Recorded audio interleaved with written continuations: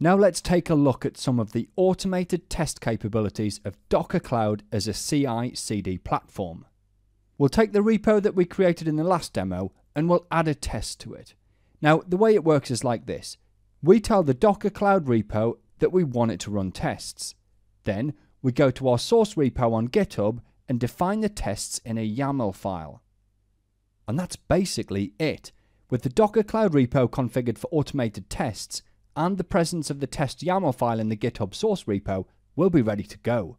That means anytime there's a pull request submitted against a tag or a branch matching a build rule, the test's going to automatically run. So let's do it. We'll go into our repo again here. Then on the Builds tab and under Configure Automated Builds, right, see we've got three options here. Well, right now tests are off.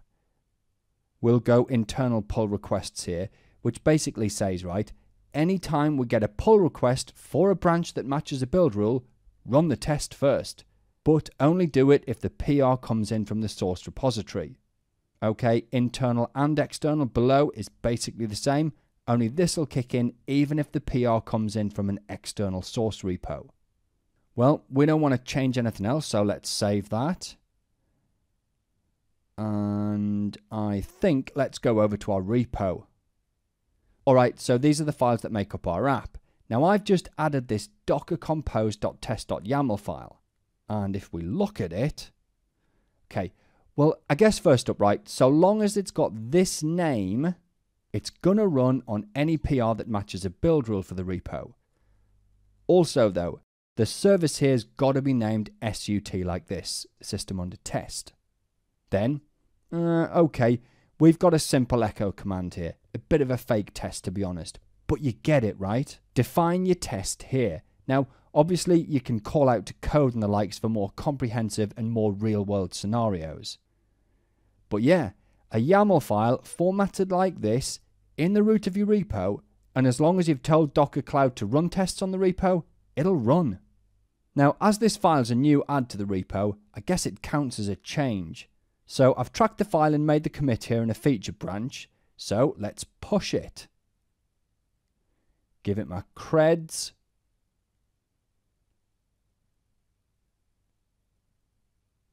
Okay, then over here in GitHub, let me jump onto the feature branch. Right, there's our new test YAML file. So tell you what, let's make that into a PR. Okay. So, well, it looks like our test's kicked in and it's running. I think the detail here is going to take us back to Docker Cloud. And the test's in progress. Now, it's probably going to take a minute or so, so let me pause the video. And it's done. So let's look at the logs. Okay, right, we can see our test YAML file here and the SUT test service. And all of this here has been tested inside of a transient container, right? But if we look somewhere further down, there it is. This is the echo output we expected from the test. So the test succeeded. Now a 0 return code from any test is considered a success. That should mean if we click back here to GitHub, okay, all checks have passed. So that means we're good to merge, which back here in Docker Cloud, if we look at the timeline, there goes the automated build. So, recapping right, we configured auto builds on the Docker Cloud repo. We went to the source repo and we made a change. We added that test YAML file that defined our test.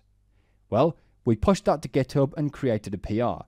The PR matched a build rule and it kicked off the automated test. We saw the test run and pass, return code of 0 and all, and because it passed, the repo's automated build kicked in and we're about to get a shiny new Docker image. And that is automated tests with Docker Cloud. For more information, come and visit us at cloud.docker.com.